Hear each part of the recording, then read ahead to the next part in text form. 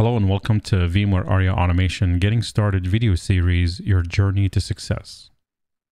In this video, the Automation Assembler administrator can deploy a simple virtual machine without creating an Aria Automation template.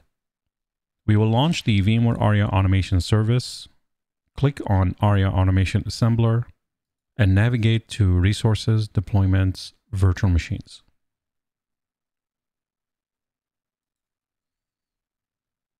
This page will show you all the discovered virtual machines based on the cloud account you have added to VMware Aria Automation.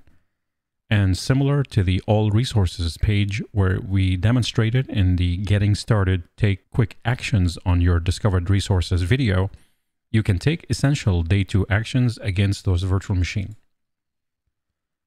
and find more details about it. Make sure to watch the video if you still need to.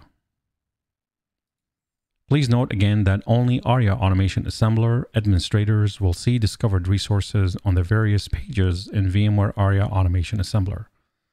The main difference between the virtual machines and the All Resources page is that administrators can create new VMs for specific projects by clicking plus New VM on the Virtual Machines page and using the Workflow Wizard. This method is easy to quickly deploy a virtual machine based on image templates, sizing flavors, storage, and networks defined by the cloud provider.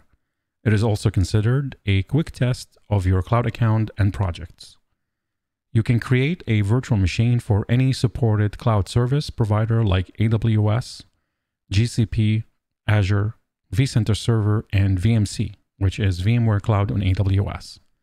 All you need is a configured cloud account, a cloud zone, and a project that associates users with a cloud zone as demonstrated in our Getting Started, Organize Resources and Users into Projects.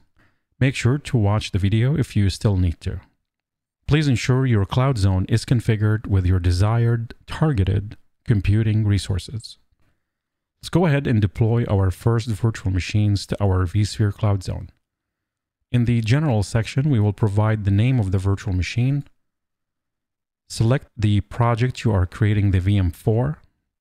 Select the Cloud Zone where you want to provision the machine.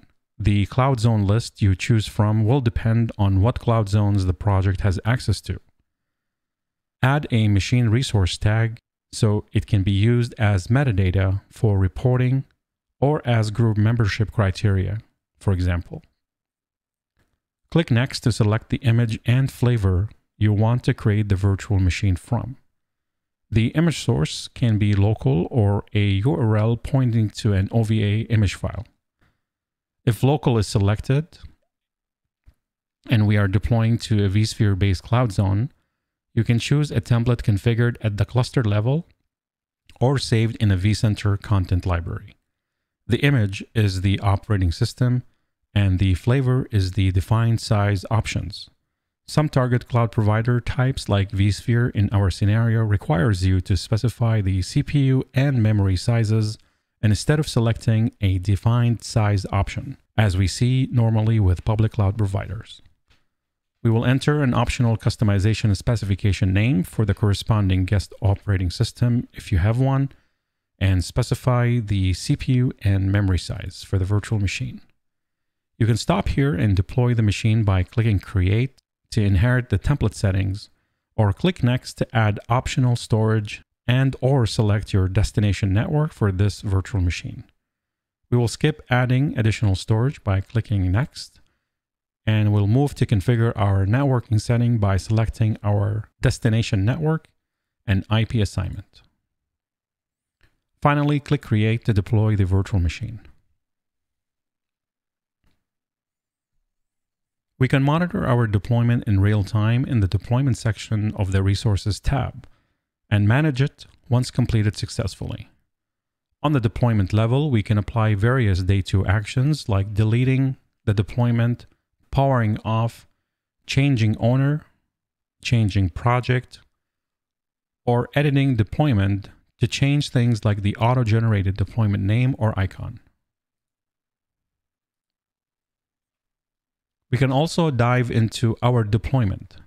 by clicking the deployment name to view the deployment summary information, look through the deployment history, or apply day 2 actions on our virtual machine resource by selecting the resource in the topology page and clicking Actions menu.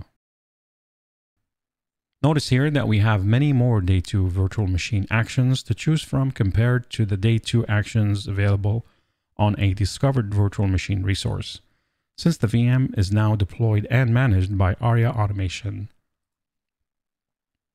We can see the same thing if we navigate to Resources, Deployments, Virtual Machines.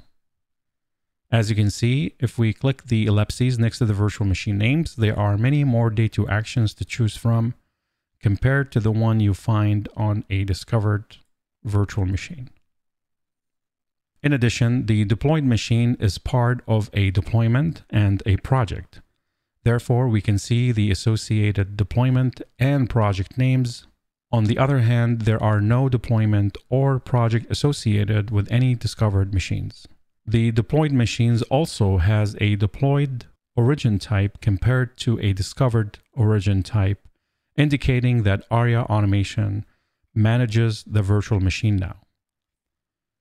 Finally, the Automation Assembler Administrator can activate the new VM option to allow Automation Service Broker users, since it's disabled by default, to deploy simple virtual machines as well.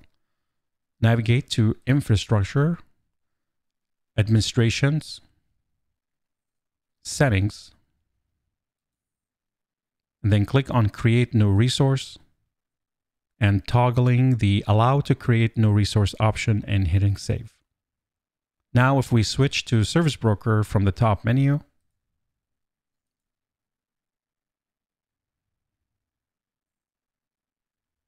quickly select our project, navigate to the virtual machines, we can see that the new VM option is also now available here. In the following Getting Started video, we will show you how cloud administrators can onboard discovered machines for day-to-day management in Aria Automation Assembler. Thank you for watching.